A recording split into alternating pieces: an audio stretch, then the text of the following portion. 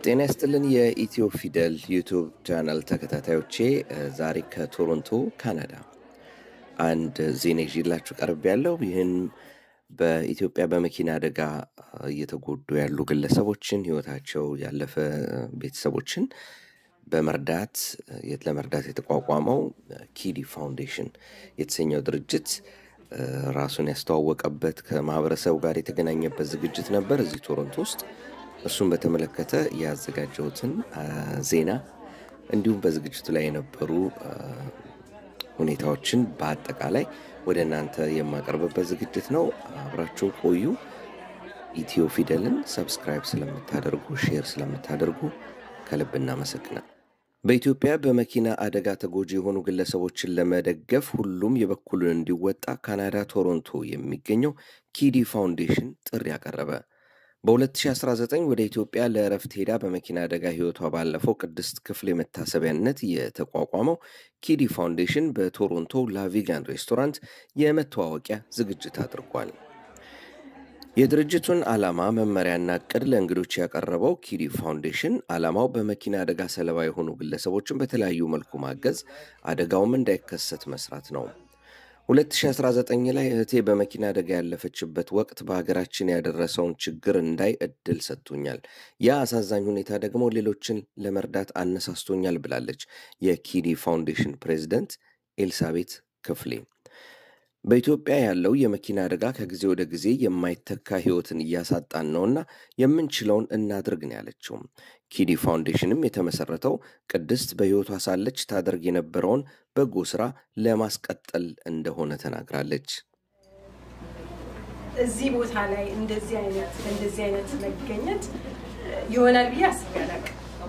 አይ ቲንክ እግዚአብሔር ኦርኬስትሬትድ ሁሉ ነገር እሱ የጀመረው ነገር ነው ብዬ ነው ማስበውና የሚጀምረው ሁላችሁም ያላወቃችሁ ሰዎች እህቴን የዛሬ 3 ዓመት በመኪና አደጋ ያጣኋት ኢትዮጵያ ውስጥ በዛ ነው የሚጀምረው ታሪኩና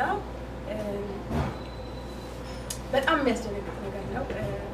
በዛን ሰዓት እሷ ብቻ አይደለችም፣ ብዙ ሰዎች ነው በዛ አደጋ የሞቱት፣ ወደ 7 ሰዎች እና እኔ እስካሁን ድረስ ህልም ነው የሚመስለኝ፣ በእውነት ማመን ነው የሚያቅተኝና እዛ ባለሁበት ወቅት ሰዎች ሊያጽናኑን እየመጡ የሚነግሩን ነገር ግን ገሌ በመኪና አደጋ ሞተ፣ ገሌ እንደዚህ ቦታ ላይ በመኪና አደጋ ሞተ እና እኔ በጣም እየገረመኝ እንደዚህ ነው እንደው የሚያጽናኑት እስከምን ድረስ ግን የእውነት ታሪክ ነው መጽናናት ሳይሆን የእውነት የተደረገ ታሪክ የሚሆን ነበር። በዛ ሰዓት እኔ ባለሁበት ወቅት ወደ 100 ሰው ምናምን ሞቷል በመኪና አደጋና ብዙ ምክንያቶች አሉ። መኪናው ከሚነዱት መኪናውን ከሚያሽከረክሩት ሰዎች ጥንቃቄ መጉደል በቃ መጠጥ ፕሮፐር ላይሰንስ የሌለው ሰው በቃ ልነግራችሁ አልችልም። አሁን ጫት እየቃሙ በጣም ልጆች መኪና መነዳት የሌለባቸው መኪናዎች እና በጣም ብዙ የሚያሳዝን ነገር አለ። እንደቀላል ግን የሰው ህይወት እንደቀላል በቀን ውስጥ እያለፈ በቃ ሰው ዝም ብሎ ዋው ያ መንገድማ የለመደ ቦታ ነው፣ ያ ቦታ እንደዚህ ነው፣ ይሄ መኪና መጥፎ ነው እና ምንም የሚወሰድ ነገር የለምና በጣም ልብ የሚነካ ነገር ነው በእውነት። ግን እዛ ያለን ምናልን በቃ እኔ እግዚአብሔር ወይ በእንደዚህ አይነት አደጋ እንደዚህ የገጠማችሁ ሰዎች ታውቃላችሁ፣ ምንም መግለጽ አይቻልም። በቃ ምንም ሊገባችሁ ሴንስ አይሰጥም እና ስንሄድ ምንም ያየው ነገር የለም፣ ቤተሰቦች የሚያዩት ነገር የለም።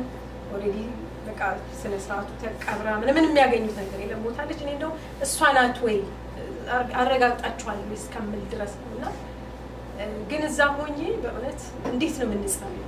እግዚአብሔር ወይ በቃ አንተ ክብርን በሞቷ መግለጽ አለብህ። እኔ በእውነት ይሄን ቃል ከራሴ አይደለም ክብሩ ራሱ በጣም እንደዚህ ገብቶኝ ምናምን አይደለም፣ ግን በውስጤ መጽናናት ስለምፈልግ ቤተሰቦች እንዲጽናኑ ስለምፈልግ እግዚአብሔር ወይ በቃ እስቲ በሞቷ መክበር ትችላለህ፣ በቃ በሞቷ ክበርና እኛን መጽናናት እንድንጽናና በቃ እንደዛ ነበር ምንና በቃ ለሚመጣው ሰው ሁሉ በቃ እግዚአብሔር በሞቷ ይከብራል እንደዛ ነው ምለውና ራሴንም አንዳንዴ ራሴንም ማጽናናበትን ቃል ሆኖ የተሰጠኝ ስለመሰለኝ ቤተሰቦቼም በዛ ይጽናናሉ ብዬም ስለማስብ ተስፋ አልቆረጥኩምና የእውነት ደግሞ መጽናናት ነበረኝ። እኔ ሳላቀው እውነት እህቴ ሞታ ነው እንደዚህ ምበላው፣ እውነት እህቴ ቁጭ ብላ ነው እንደዚህ በቃ ማሰብ አልችልም የቤታችን ብርቅ ናት በሁሉ የተወደደች ናትና I think ሀዘን በቤታችን አልፏል ግን እንደሷ እንደዚህ በጣም የግር እሳት ይሆነብን የለም ሁላችንና ማውራት አልቻልንም ተማቾች ወንድማቾች መነጋገር አልቻልንም በዚህ ቶፒክና ግን አንተ ታሪክን መቀየር ትችላለህ ምናልባት በዚህ ጉዳይ ቤታችን ውስጥ ልትገባ ፈልገ ይሆናል ልትከብር ፈልገ ይሆናል እና አሰራር ያይገባኝም አሁን ግን በቃ በምን እንደምንጀምረው አላቀም ተሰበሰብን ጓደኞቿን ቤተሰቦቿን ባለቤቷን እኛም ተሰበሰብንና ስለ ኪዲ ማውራት ጀመርን እና ስናወራ ኪዲ እንደዚህ አይነት ሰው ናት ኪዲ በጣም በቃ ከሰው ምትረዳናት ከመንገድ ላይ እነዚህ የጎዳና ተዳዳሪዎችን ቤት አምጥታ አሳክማ እንደዛ አይነት ነው የምታደርገውና ብዙ እኔ ደግሞ ከወጣው በኋላ ጓደኞቿ ምናምን ማላቀውን ባህሪ በጣም መልካም ሲነግሩኝ በቃ ለምን አንድ ነገር አናረግም በቃ እሷ የጀመረችው ነገር ለምን እሷንም በቃ ታሪክ ሆና እንዳትቀር በቃ ነበረች ሞተች ተብላ እንዳትቀር የሚቀጥል ነገር ለምን እሷን ማስታወሻ ይሆነናል በማለት እንደቀላል ስም ተቀያየርን አድራሻ ተቀያየርን ጀመርን ከጓደኞቿ ጋር ከዛ በሷ ስም በቃ በዚህ በመኪና አደጋ ህይወታቸው ያለፈ ሰዎች ለመርዳት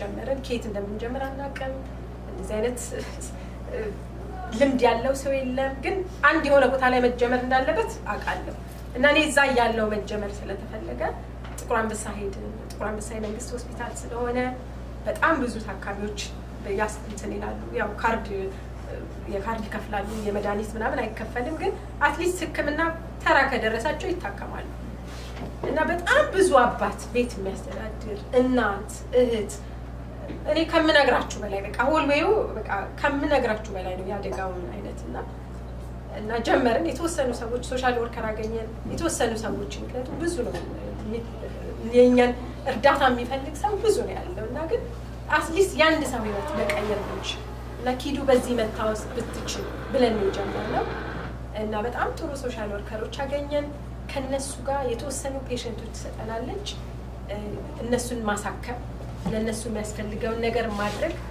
እንደዛ ያለን ለ3 አመት ቀጠለ የሚረዳ ኮቪድ ነበር ቀላል ጊዜ አልነበረ ግን ኮቪድም ሆነ ምን አደጋው አልቆመም የህመምተኛው ብዛት በመኪና የሚሞተው ሰው ብዛት ቁጥሩ እየጨመረ እንጂ ያነሰ አልመጣም ግን አንድ ሰው ህይወቱ ይቀየር አንድ ሰው በቃ እኛ ሁሉም ሰው ኢትዮጵያ ህዝብ ብዙ ነው ግን ማረግ እንችላለን ከራስ ያለፈ ከቤተሰብ ያለፈ እኛ ሁሉ ጊዜ ለራሳችን ለቤተሰቦቻችን ለምናቀው ሰው ነው ግን ለማናቀው ሰው ስሙንም ማናቀው ሰው በእውነት ከክፍለ ሀገር መጥተው ነው የሚታከሙት ምንም ነገር የሌላቸው በቃና እንደዛ ያለን ማሳከም ስንጀምር በዛብን አልቻለም ኢትዮጵያ ውስጥ ለምታይ ኢኮኖሚው ምንም በቃ ተዋጥቶ የሚል ነገር የለም ቤዚክሊ በራሳችን ገንዘብ ነው ቀየላከልና ደግሞ እንዴት ሰርጀሪ ያስፈልጋል ይሄን ያህል ገንዘብ ያስፈልጋል ማለት ሲሉ ዝም ማለት አንችልም አንዴ ስትገቡበት አትችሉም ህሊናችሁ ራሱ በቃ አይችልም በብላት መጠጣት ራሱ አትችሉምና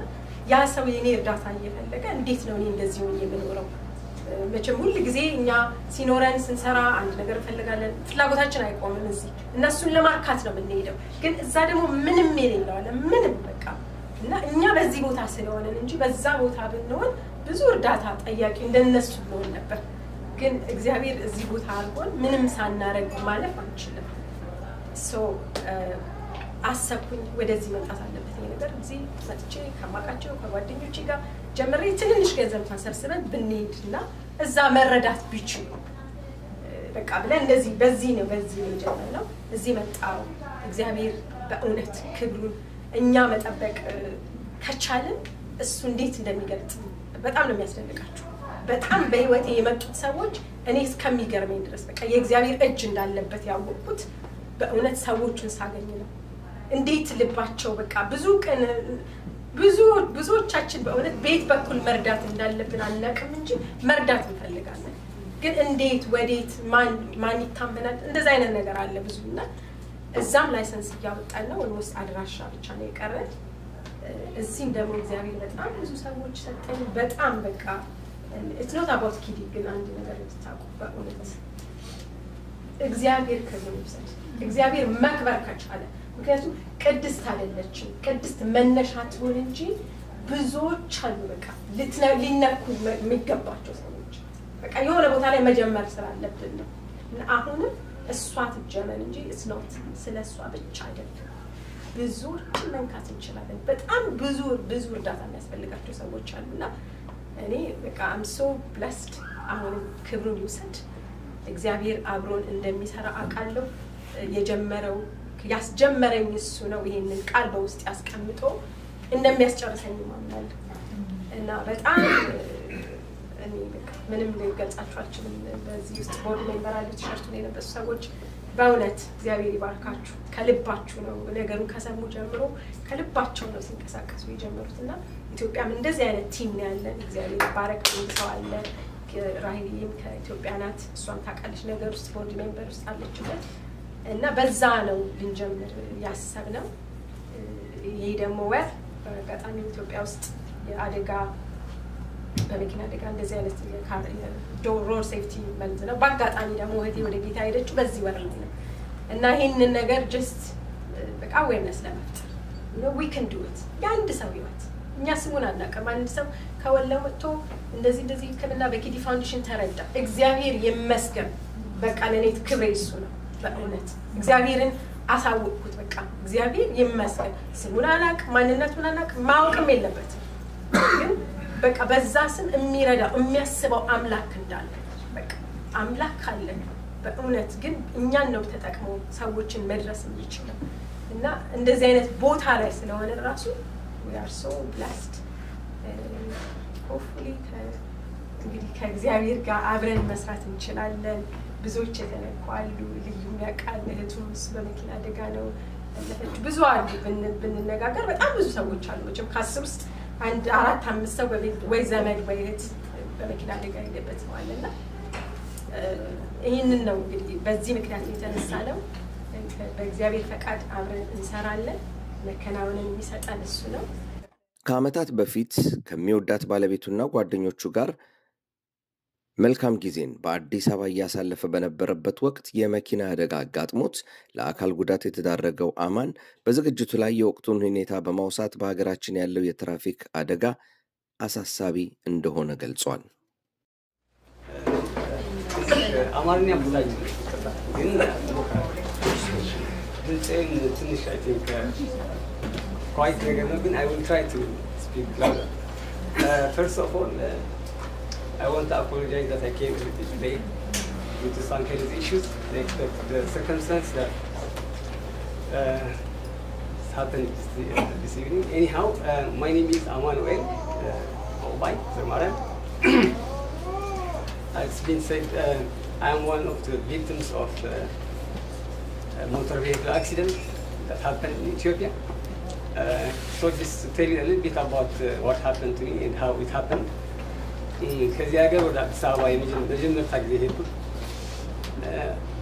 it was one of my greatest time beautiful lovely just something that you may not repeat again we had a great time with my friends at that time I was married just only 5 months after my marriage we got together with my wife in አዲስ አበባ ማለት ነው እሷ ከስዊድን ነበረች እኔ ከዚህ ሀገር የእሷ ጓደኛ አሁን የሞተችው አስመረት ባለች እሷ ደግሞ ከጣሊያን መጣች ሶስታችን እዛ ተገናኘን we had no other purpose or anything just to have fun because የሞተችው አስመረት ማለት ነው she was going back from Ethiopia to Italy I don't know she was enjoying Addis Ababa so she invited us so she was the one who initiated the idea so anyhow Addis Ababa for me was just I was having a great time obviously I was with my wife new wife and we were having this fun no security issue I'm Eritrean so I was scared a little bit before I went to Ethiopia but over there like I feel like I was a citizen like nothing happened just fun but then I was aware of the probability of any accident because people were driving while you were drunk so I feel so I was trying to protect me myself and my wife and my friend So like sometimes we take taxi purposely because we don't want to go with those people that they were drunk. But in any case, it's God's protection that makes a difference. We may protect ourselves, we may do so many things, but in the end, it's in the hand of God. So after 15 days spent in Ethiopia, around like 2015 New Year, so we tried to go to Dubai. Something didn't work out because three of us we had different like traveling documents. I was Canadian, but so we tried to go to Kenya. Something happened. To Tanzania, something happened. Then eventually we decided to remain in that south.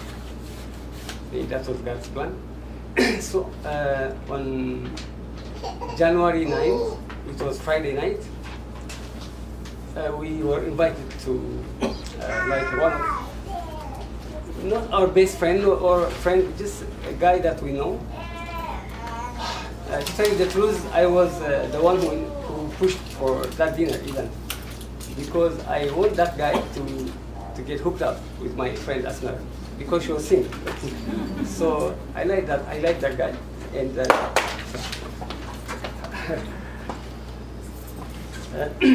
በብዙ ነገር ይገናኛሉ like they can through my plan ማለት ነው በብዙ ነገር like I thought about it and it looks like it may work.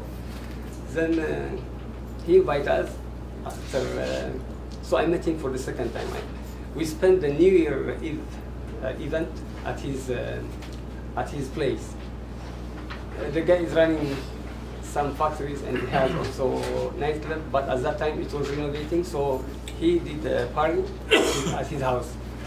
So we called him and we were invited, and that was the first time that I met him, and I liked him.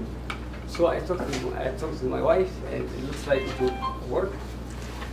Anyhow, in January 9th, which was Friday night, he invited us, and after spending maybe 10 minutes in his house, it turned out to be what I thought they were going to be couple, but they were cousins, which they didn't know.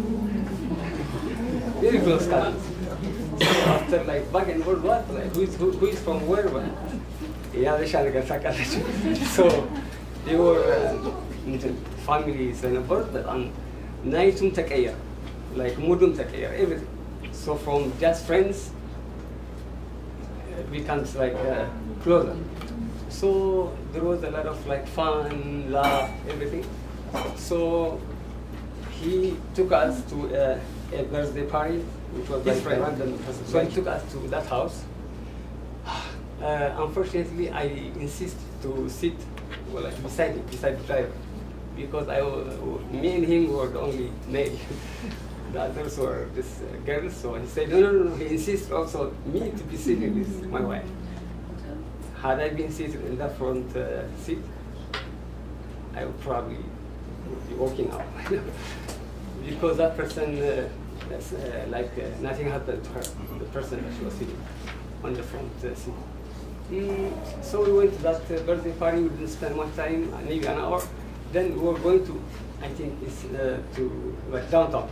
I think we're Addis Ababa suburb. So the mood was this Friday night mood with guys, girls, and boys. It was like loud music, distracted driving, and speed. Like for some reason I didn't like it. My last memory was like before the accident happened. I was talking to my wife. She was on my right side. I said to her like I didn't like the mood, because the guy was driving. At the same time, he was changing like the music. He was saying, "Oh, change that, change this." At the same time, our friend was taking picture, and he actually, while he was driving, he looked at like to get the picture, right? That was the last picture. I looked at the time; it was 1 a.m. and 1:40, like 1:41 or something. Probably, I think that was the cause, maybe, because when you like that was a beautiful picture. But when it hit, like the flash hits his side, when he probably came back, he wouldn't see like maybe that was maybe. because after that I don't remember nothing. I found myself in a hospital. I think the guy was driving so fast, I guess. And the main cause, in my opinion, is distracted driving. If I had any power to make a change or anything, I would say like distracted driving. Not alcohol, no nothing, no distracted driving. So maybe you have kids, maybe you have family members, but a driver has to be a driver. I think that was the cause. I was looking at the cause that you said. Yep. All of them, they were great, but most importantly, the distracted driving. By changing the music or you can't. We're not all of us like one task, but when we are driving, yeah, we're forced to be multitask, and always it didn't turn out to be great. Anyhow, that night, I think the car, he was supposed to make a left turn because there was a construction, so they ditched it. It was a ditch, like you were trying to make a ring road or something. So the guy didn't know the road. He doesn't usually drive. The car was in its best shape. It was brand new, maybe months. It was the V8 Land Cruiser. If we were in a normal car or taxi, none of us would have been like alive. But the car was big, so probably from 7 of us, we were 7. And only me had a spinal cord injury. My wife had a head injury, and we lost our friend. The rest, 4 of them, they were, yeah, they're okay. Anything that you can share about what is important? I mean, okay, so one of the things for you, at least in your case, is distracted driving is like one of the issues that we need to address, right? In terms of post-accident situations that you have experienced, what is it that we can make any difference, if at all? I will tell you this. We didn't know much. It's like basically I probably had family members, but nobody knows that I was in Addis, except one of my older brother's friend. That guy was like an angel, just sent to us. So I just met him the day before the accident, and for a reason that I don't know, he was also invited to that birthday party. So we were together in that birthday party. That friend of my brother, who played a big role in my body to be transferred here and everything. Anyhow, what I want to tell you is, they took us to Kurambasa, and Kurambasa was full. And the way they probably took our bodies, it was not educated. Like probably one of them might like me to be like this situation. Maybe that is the reason. So I was looking at your explanation, and and it's true. You must be very like the ሀገር ታውቃላችሁ እንዴት እንደሚወጡት like fire brigade ይመጣሉ ብዙ ነገር ይመጣሉ ሀገራችን ደግሞ ርህራሄ ስላለ በቃ just to save people like you but you don't use እሳ በጣም very important point ናት። ሁለተኛ አዲስ አበባ ጥቁር አንበሳ በጣም ብዙ እንትን ነበር እዛ ቀን ደግሞ በጣም ብዙ አክሲደንት so basically they just throw us like almost on the floor. So one of the lounge, it used to be called Stockholm, I don't know now. He is the only one who knows us. But our relationship is he's a bar owner and we are customers. But the guy was like an angel again. Sometimes he looked at us like he came. For some reason, our accident has been very like so many people knew that that night. So many people came to help us, but he was actually from Ethiopia, from Tigray, and from Eritrea. Look at the politics. But he took full responsibility, which is like I don't know exactly እንደዛ ብዙ responsibility so maybe I will try to help, but I wouldn't take full responsibility. So he talked to the nurse, and the nurse told him like, they are dying, already one is dead. These guys are like, they are dying. So if you're a family member, just take them to Korea hospital, none of that. So he paid 30,000 birr. We were customers, he's borrowed. Not even, it was my 15 days that I spent in this. So our relationship was not that but እግዚአብሔር ረዳን ሰው ወደዛ ወሰደን ማለት ነው ወደዛ ወሰደን እኔ ነቃሁት ከኮማ ወጣሁ ማለት ነው so yes there was shortage of ambulance and a shortage of hospital space and a lack of knowledge of how to handle like injured patients but when we get into Korea hospital I was told that I might not be able to walk ever again. Then I just laughed, like I look at the doctor and he said, no, I'm going to go to Canada, I'm Kidy and I thought Canada is just a miracle. Good decided, but I'm he told me like you may have a surgery here, we can do the surgery, but you don't have rehabilitation. So after surgery, we can send you like in a wheelchair to Canada to get rehabilitation.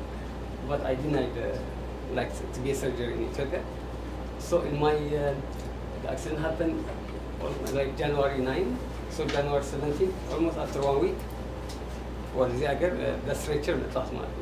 It was even Ethiopian Airlines first time to transport injured people like that. Like they have to remove certain seats, and the price was 10,000 plus 2,000 for the doctor accompanied.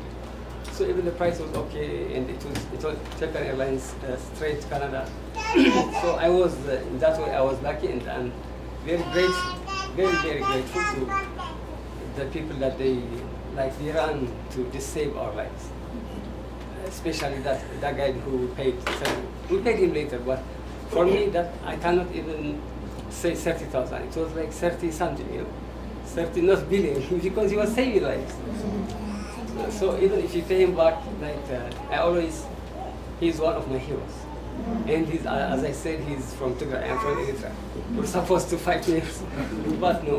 You see how we're all the same. We're all in need of something. We have lack of something. So life has the right of way. I think that is really now I like it even more. Thank you, Ahmad, for sharing. I know it's difficult.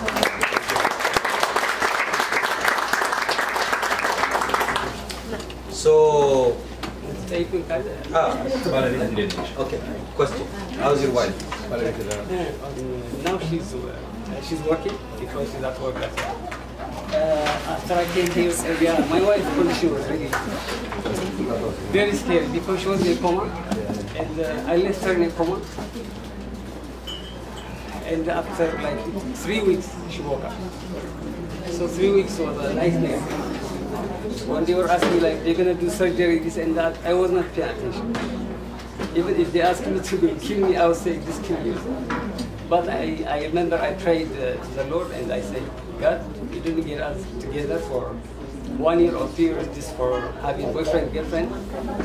I believe you brought me a wife, and if she's my wife, she must survive. That's what I just said. And if she's not going to survive, let me die. But I looked at my body, there was only injury. So I thought I was going to make it. So I just made that prayer, and that prayer brings hope and faith. That is such very strong hope. A lot of people are telling me now, like, you're crazy, like when I was confident that she was going to make it, but she made it through God's grace.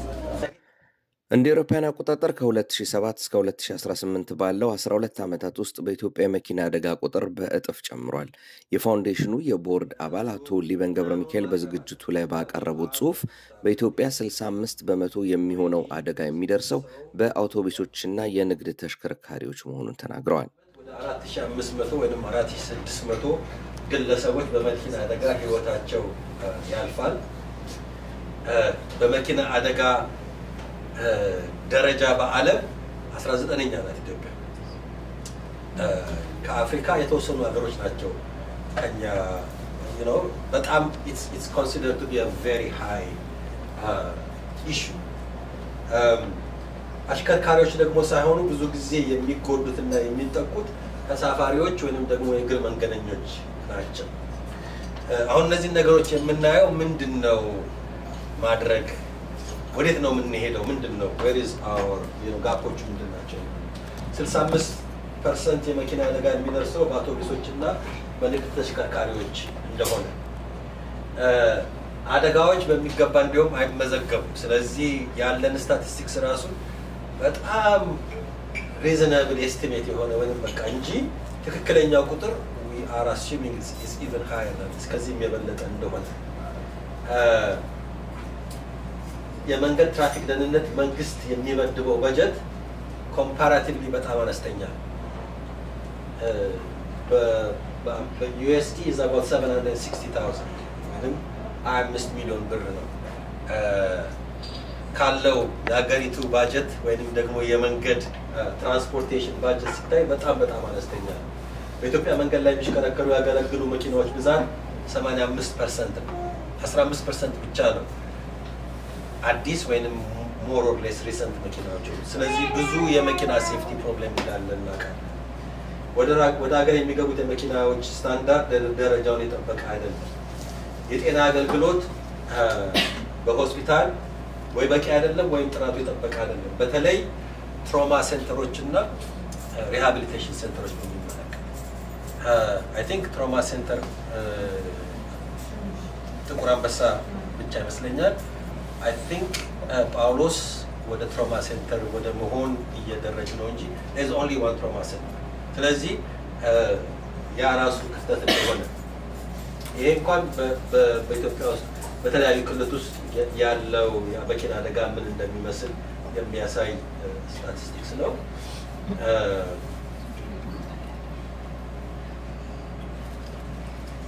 በብዛት የሚጠቁት ከ18 እስከ 30 ዓመት ያሉት on average በዛ እድሜ ክልል ውስጥ ያሉት ናቸው ብዙ ጊዜ የሚጠቁት this is በጣም significant it's a younger generation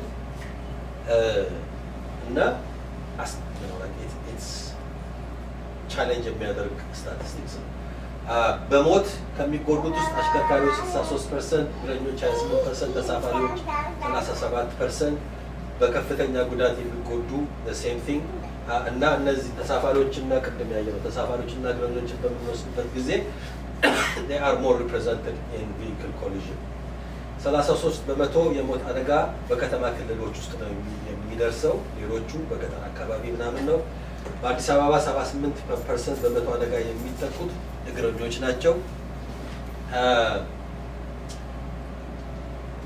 ክፍተቶች ደግሞ ብለን ያየናቸው ነገሮች የመንገድ ደህንነት ህግ አለ ግን ኢምፕሊሜንቴሽን ከፍተኛ ችግር አለበት ህግ አለ ኢትዮጵያ ውስጥ ግን ሙሉ ለሙሉ በተግባር አይውልም የሲት ቤልት ለተሳፋሪዎች የህፃናትና የልጆች ደህንነት ስልክ መጠቀም አልኮሆል የመሳሰሉት ቅድም ስትናገር የነበረው ስፒድ ሊሚት ለሞተር ሳይክል እና ብስክሌት የሄልሜት ጥቅም ህግን የመተላለፍ ቅጣት ምን ይመስላል የአሽከርካሪ ኢንሹራንስ ምን ይመስላል እነዚህ ነገሮች ሁሉ ክፍተቶች እንደሆኑ የመኪና ሴፍቲ ፍተሻ የመኪና እድሜ የአሽከርካሪዎች ስልጠና ትምህርት ታክሲዎች የትራፊክ አደጋ ለመፈጸም በሁለት እጥፍ እድል አላቸው ድሮ ሬትዝ የሚለኝ አንድ የሚነገር ነገር ነበር አባቶቻችን እኔ አባቴ ሲያወራ ብዙ ጊዜ እንደ ጆክ የሚነገር ነገር ማለት ነው የመኪና ፈቃድ መንጃ ፈቃድ ፈተና ከሚጠየቁ ጥያቄዎች አንዱ ጦር ሰራዊት ተኋላ ታክሲ ተፊት ታለ ምንድነው ማድረግ ያለብህ የሚል ጥያቄ ይጠየቃል ይያሉ ይቀልዱ ነበር ምክንያቱም የጦር ሰራዊት አነዳድና የታክሲ አነዳድ በጣም አስቸጋሪ ስለነበር የጥያቄው መልስ መኪናና ቆመ መረድ አለበት ለጫያው ነበር ችግር አለ አላለም ታክሲ እንዴት እንደሚቆም ምናምን ነገር እናቀዋለን አውቶቡስ የጭነት መኪና የመደበኛ ተሽከርካሪ ሞተር ሳይክል ተንቀሳቃሽ መሳሪያ ሌሎች የመሳሰሉት በፐርሰንቴጅ ተጠቅመዋልና እነዚህ ነገሮች እያየን ነው የት ጋር ነው ፎከስ መስጠት የምንችለው የሚለን ነገር እንዲረዳን ከማለት ነው አንዳንድ ደግሞ ጥሩ ወይንም ደግሞ ኦፖርቹኒቲስ ብለን ያየናቸው ነገሮች አንደኛ ይሄንን በተመለከተ በዓለም አቀፍ ደረጃ there is a strategy road safety strategy ያወጡ ነው እያንዳንዱ ሀገር የራሱን accountability የሚወስዱበትን እንትን እያደረጉ ነው ኢትዮጵያ በዛ የተሳተፈች ነው it's good assessment ምናምን ለማድረግ it's good ግን ያንን እንደ opportunity leverage እንደምንጠቀመው የሚለው ነገር ነው ያው ቅድም እንደተነገረው የትራፊክ ደህንነት ወር ተብሎ ኖቬምበር ይከበራል I don't know what's happening ግን እኛ ስለተገጣጠመ በቃ በዚህ በኖቬምበር at least ይሄ ነገር ያወያየን እንዲቆይ ብለን ያዘጋጀነው ፕሮግራም ነው ሴፍቲ በትምህርት ቤት as a curriculum እንዲሰጥ there is some movement which is okay አንዳንድ ደግሞ ድርጅቶች በእንደዚህ በትራፊክ እና በመንገድ ደህንነት ላይ የተሳተፉ ነው ቶታል ኢትዮጵያ ሊቢያ የሚባሉ ሴቭ ዘ ኔሽን አሶሲዬሽን የሚባሉ አሉና those are leverages ለኛ ሊጠቅሙን የሚችሉ ጋፕ እዚህ ጋር አለ ኦፖርቹኒቲስ እዚህ ጋር አለ ብለን እያጠናን ያለ ነው ለተጨማሪ ስታቲስቲክሶች ናቸው እነዚህ አምቡላንስ ችግር አለ 20% ነው ከመኪና አደጋ በሚደርስበት ጊዜ 20% ነው በአምቡላንስ ተይዞ ወደ ህክምና ቦታ ሊደርስ የሚችለው ብዙ ጊዜ ወይዛ ለግለሰብ ሰው ነው ወይንም በታክሲ ጭነው ምናምን ነው የሚሄዱትና ከዛ ተነስተው ሆስፒታል እስከሚደርሱ ድረስ ሊሰጥ ይገባ የነበረ any kind of assistance ለማይሰጥ ብዙ ሰዎች ኦር በጣም permanent disability ሊገጥማቸው ይችላል ወይንም ህይወታቸው ላልፍ ይችላል እና that's also another challenge we have ወይንም አምቡላንስን በሚሄዱበት ጊዜ አምቡላንሶቹ ራሳቸው በቂ የሆነ equipment እና ስለሌላቸው it's another challenge ጋፕ ይፈጠራል የትራማ አገልግሎት በቂ አይደለም ብዙዎች ለህክምና የፋይናንስ አቅም ኢንሹራንስ የላቸውም ስለዚህ ያ ችግር አለ በገጠር ደግሞ ሲሆን it's even a bigger problem እና ከዛ በተነሳ as an organization አሁን እዚህ ኤልሲ ባነሳሳችን መሰረት ይሄንን ኪዲ ፋውንዴሽን እዚህ ሀገር ሬጂስተር አድርገን as a non profit እንቅስቃሴዎችን ለመጀመር ነው ያሰብነውና በዝግጅቱ ላይ ኪዲ ፋውንዴሽን የረዳቸው በኢትዮጵያ የሚገኙ አደጋ ያጋጠማቸው ግለሰቦች የሰጡት ምስክርነት በቪዲዮ ቀርቧል ታዳሚዎች የተለያዩ አስተያየቶችን ሰጥተዋል ሁሉም የተስማሙበት ጉዳይ ግን የመኪና አደጋ በአገራችን ከፍተኛ ስጋት መሆኑን ነው የቶሮንቶ ኪዲ ፋውንዴሽን ለሚያደርገው እንቅስቃሴ በኩላቸውን ለማበረከትም ቃል ገብተዋል ዛሬ 16 ዓመት ልክ እንደሷ የኔም ኢሚዲየት ታላቂ በመኪና አደጋ ይሄ እያንዳንዳችን ቤት ያለ ዛሬ በመኪና አደጋ ተጎድተው የተኙትን ብቻ ሳይሆን የመኪና አደጋ ከመድረሱ በፊት በተለይ ውጭ ሀገር ያለ ነው በተለይ ካናዳ ያለን ኢትዮጵያውያኖች አንድ ላይ መቆም አለብን ለገቨርንመንት ደብዳቤ መጻፍ ከኤምባሲዎች ጋር መነጋገር የትራፊክ ህጉ መቀየር ሲሪየስ መሆን ትራፊኮች በትክክል እንዲሰሩ ማድረግ እኔ ለምሳሌ ኢትዮጵያ ሲሄድ ጸልዬ ነው በቃ እግዚአብሔር እቺን ወር ለአንድ ወር ነው የሚሄደው መቼ እንደመለስ አላውቀውም በጣም የሚገርማችሁ ነገር ልንገራችሁ ሶስት ጓደኞቼ ልጆቹን ይዞ ከታክሲ ወርዶ ለሲል አንዷ ወደ ኋላ እዛው ኤርፖርት ውስጥ ገጨችው ገጨዋ ማነች ከካናዳ ሄደች አያችሁ ህጉ ትክክለኛ ህግ አይደለም ካናዳ መንዳትና እኔ አሁን ጎበዝ ድራይቨር ኢትዮጵያ ነዳ ጋይታ ሷምስር ቤት ልጆቹን እዛው ተሰባብረው እዛው ነበሩ መጨረሻ እንደዚህ እንደወንድሜ አደጋ ደርሶባቸው መጡ ግን ምንድነው እኛ የምናደርገው እኛ እዚህ ካናዳ ውስጥ ያለን ሪሊ ከደም ባንድራውን አይደል ፓወር አለን መንግስትም ይሰማናል በእንደዚህ ደረጃ ለመጀመሪያ ጊዜ ኤልሳ ብቻ ነች የመጣችው ይሄ ኮንሰርን ስላደረገች ነው ኪዲን ደግሞ ነፍሷን ይማራል ምክንያቱም አንድ ሰው ሲያልፍ ሌላው ደግሞ ያንን ስም ይዞ ደግሞ ተነስቶ አንድ ጥሩ ነገር ያደርጋል ምናልባት እነዛ አደጋ የደረሰባቸው ሰዎች ጀርባ ደግሞ በጣም ብዙ ቤተሰብ አለ ያ አንድ ሰው ድኖ በሚወጣበት ሰዓት ልጆቹ አሉ ባለቤቱ አለች ቤተሰብ አለ እንደገና ደግሞ ከዛች ከሚያገኙት ላይ ራሱ ለህክምና ከሚሰጣቸው ላይ እየቀነሱ ለልጆቻቸው ለቤተሰቦቻቸው የሚያበሉ የሚያጠጡ በጣም ብዙ ችግረኞች አሉ ጥልቅ ነው እንዲ እንደምናየው አሁን ትንሽ በስክሪን እንዳየነው አይደለም ያሉበት ችግር ማለት ነው እኔም እንደዚህ ወንድሜን በአንድ ቀን ሁለት መኪና ነው የገጨው አንድ መኪና ገጭቶት ሄዶ ሊያመልጥ ሲፈልግ ሰው ተከትሎት ሲሄድ ሌላ መኪና ደግሞታል ሲመለሱ ማለት ነው በርግጥ እሱ አልሞተም ግን አንዳንድ ችግሮች ደርሰውበታል በወቅቱ ማለት ነውና የመኪና አደጋ ለቤተሰብም የሚተርፍ ትልቅ ችግር ይዞ ነው የሚመጣው ያ ሰው ሲጎዳ አብሮ ደግሞ ቤተሰብ ይጎዳልና ከነዚህ ሰዎች ጋር መቆማችሁ ለብዙ ኢትዮጵያውያን መትረፍ ነው ምናልባት ለአንድ ሰው ለሁለት ሰው ምንረዳ ይመስላል ግን በጀርባቸው ያሉ ቤተሰቦችን ስናስብ ደግሞ ትልቅ ስራ ነው የምንሰራውና እግዚአብሔር ዘመናችሁን ይባርከው ጌታ ኢየሱስ የሚወደው ትልቅ አገልግሎት ነውና ደግሞ እግዚአብሔር እንደሚያሰፋውና ትልቅ እንደሚሆንም ደግሞ አምናለሁ በዚህ ፕሮግራም ላይ ስለተገኘው ደስ ብሎኛል እግዚአብሔር ይባርካችሁ ኦፕሽን መቅረብ የለበት እንደ ግዴታ ሁላችንም ስንሄድ ስለ ኪዲ ፋውንዴሽን አለማውራት ማለት አልተስማማንም ማለት ነው ስለዚህ ኦፕሽን መቅረብ ትንሽ ሳይን ነገር ማለት ስለሌለበት ማለት ነው ሁለተኛ ዶክመንቱ ላይ መሰራት ያለበት ነገሮች አሉ የቪዥን ስቴትመንቱ ላይ እና እንደዛ አይነት ሙያ ያላችሁ ሰዎች I'll be willing to gather አብረን እና ለእናንተ ፕሮፖዛል ለማዘጋጀት ፈንዲንግ ለመጠየቅ ለነዚህ ለመሳሰሉ ስራዎች አመራት ያሉ ሰዎች ካሉ እሱን ጥያቄ ጠይቅ ጥሩ ነበር ፎርሙላ ስላልነበረ የመባከን አይነት ስሜት ስለተሰማኝ ማለት ነው ሶ እዚህ ሀገር አንዴ እንደ ኢንስቲትዩሽን ከተቋቋመ በኋላ እንደዛ አይነት ስራዎችን ለመስራት ብቻ ሳይሆን እንደዛ አይነት ለማስተባበር Thank you.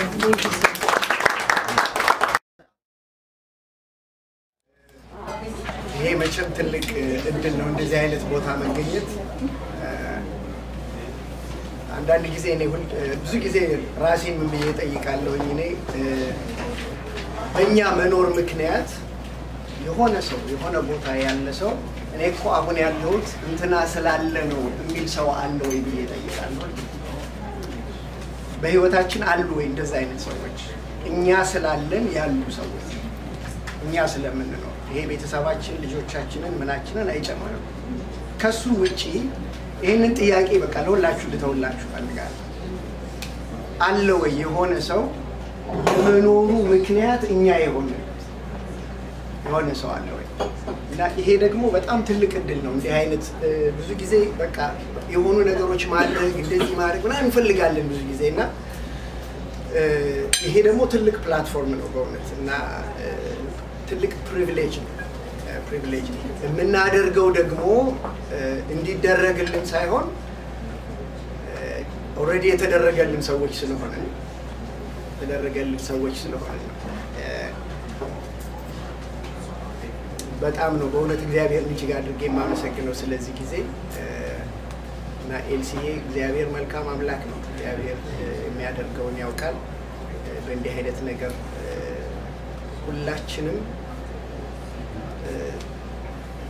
ለኛ እድል ነው honestly እድል ነው ካሰባችሁት በጣም ትልቅ እድል ነው by the way አማን የባለቤቴ ዘመድ ነው በጣም ጎበዝ ኩክ ነው ቤቱ በጣም ብዙ ነገር አሰርታብቶኛል he's amazing guy በቃ በምስጋና የተሞላ ሰው ነው ቁጭ ብላችሁ ብታወሩት በጣም ትገረማላችሁ በጣም ነው የምትገረሙት በጣም እና በዛ ጊዜ በተለይ ቅድም አይ ቲንክ ብርሃን ነው መሰለኝ ስለ ፕሪቬንሽን ሲናገር ሰምቻለሁ እዚህም እንትናቸውም ላይ ያለና ፕሪቬንሽን is the best medicine እሱን የመሰለ ነገር የለም ነገሮች እንዳይሆኑ ከሆኑ በኋላ ብቻ ሳይሆን ደግሞ ነገሮች እንዳይሆኑ እኔ የምሰራበት መስሪያ ቤት ውስጥ ምንም ይሁን ምንም ሰው ከየትም ወጥቶ ይግጫችሁ 100% የሱ ጥፋት ሆኖ ማለት ነው እና መስሪያ ቤቱ ምን ብሎ ይጠይቃል ይሄንን አክሲደንት ፕሪቨንት ማድረግ ትችል ነበር ወይ ተብሎ ይጠየቃል ምንም ያላጠፋው ሾፌር ማለት ነው ጥፋቱ የሰውየው ነው ግን ፕሪቨንት ማድረግ ትችል ነበር ወይ ተብሎ ዲሲፕሊን ይደረጋል ሰውየው እና ብዙ ኢትዮጵያ ውስጥ ያለ አክሲደንት ፕሪቨንት መደረግ የሚችል አክሲደንት ነው ኢትዮጵያ ውስጥ ብቻ ሳይሆን ለፎርታት ማተር እዚህ ብዙ አክሲደንት ፕሪቨንት የሚደረግ አክሲደንት ነው እና አማን ያልነገረንም እንጂ እርዳታ ለማግኘት የወሰደው ጊዜ እዛ የፈሰሰው ደምና በጣም ዲቴል ነው ማቀው ስቶሪው በጣም እና እነዚህ ሁሉ ፕሪቨንት ሊደረጉ የሚችሉ ነገሮች ናቸውና በእውነት እግዚአብሔር ይሄንን እድል እንዲህ አይነት ፕላትፎርም ሰጥቶናል ልናደርግ የምንችልበት እና አንድ ሰው አሁን እዚህ የተሰበሰብነው ስብሰባ ምንም ባያደርግ ከዚህ በኋላ ምንም ባያደርግ አንድ ሰው ካዳነ it's worth it ያደርጋል እዚህ ሀገር ታውቃላችሁ አንድ ሰው ለማዳን የሚደረገው ግርግር እኔ እዚህ ሀገር መኪና አደጋ ደርሶብኝ ያውቃል ሲሪየስ የሆነ ካር አክሲደንት እና ከእግዚአብሔር እጅ በታች እዚህ ሀገር መኖር በጣም ብዙ ነገር ያደርጋልና ይሄንን ደግሞ ለሀገራችን እንመኛለን በእውነት እንዲህ አይነት እድል ስለሰጣችሁ በእውነት በእናንተ ስም ሆኜ እንግዲህ ላመስግንላችሁ አልተወከልኩኝም ግን በእውነት ትልቅ እድል ነው በጣም በምንችለው ሁሉ አብረን እንሆናለን እግዚአብሔር እጅግ አድርገን እናመሰግናለን እንግዲህ እግዚአብሔር ደግሞ ቀሪውን መንገዳቸውን አብሮ እንዲያስኬዳቸው ለእግዚአብሔር የቀረውን ጊዜ ደግሞ አሳልፈን እንሰጣለን ኤምኤፍኤች ላይ ኤምኤፍኤች ማይ ፋዘርስ ሃውስ ላይ ብዙ ጊዜ ደጋግሜ የምለውን ነገር አንድ ነገር ልበላችሁና በእሱ ልጨርስ በጣም ትንሽ ነገር በጣም ብዙ ትልቅ ነገር ያደርጋል ትንሽ ነገር የኛን ኑሮ የማይለውጥ በዲያደር ኢንድ ግን በጣም ሲግኒፊካንት የሆነ ለውጥ የሚያመጣ ትንሽ ነገር ማድረግ እንችላለን ብዙ ጊዜ ነግሬያችኋለሁ የመጣችሁ ወገኖች አሳማና ዶሮ ቁርስ ማዘጋጀት አሰቧል እና ቁርሱ ያው በስት ቁርስ እንግዲህ እዚህ ሀገር የሚባለው ኤግን ቤከን ነው አይደል እና ዶሮ ነች አሉ ሐሳቡን ያመጣችው እና አሳማ ምን አለ አንቺ እንቁላል ነው የምታዋጪው እኔ ግን ህይወቴን ነው ኮስት የሚያደርገው እንዲህ አይነት ኮንትሪቢዩሽን ህይወት ኮስት ያደርገንም አይገርማችሁ ለዶሮ እንቁላል እንደመጣል ማለት ኑሮ ይቀጥላል ዶሮ በህይወት ትኖራለች እንቁላል ጥላ እንቁላሏን ሌላ ሰው ይበላል እሷ ግን በህይወት ትኖራለች ለኛ እንዲህ አይነት ቦታ ተገኝቶ እጅ መዘርጋት ማለት እንቁላል ይመጣል ያከለ ሞርጌጅ ይቀጥላል መኪና ነገ ነዳጁ ይሞላል ልጆች ይበላሉ እዛው አልጋ ላይ ነው የምንተኛው ጠዋት ቁርስ ምንም የሚጎል ነገር የለም እንደ ያደር ኢንድ ግን ህይወት ያድናልና ከተባለው በላይ ማስፈልግም እግዚአብሔር እጅግ አድርጌ ነው ማመሰግነው ህይወት ቀድሜ አላት በሚል መሪ ቃል የተሰባሰቡት እነዚህ የኪዲ ፋውንዴሽን የቦርድ አባላት ይህንን ዓላማቸውን ለማሳካት በካናዳና ሌሎች ሀገራት ያሉ አብረዋቸው እንዲሰሩ ጥሪ አቀርበዋል። ኢትዮ ፊደልን ሰብስክራይብ ማድረግ እንዳትረሱ። መልካም ጊዜ።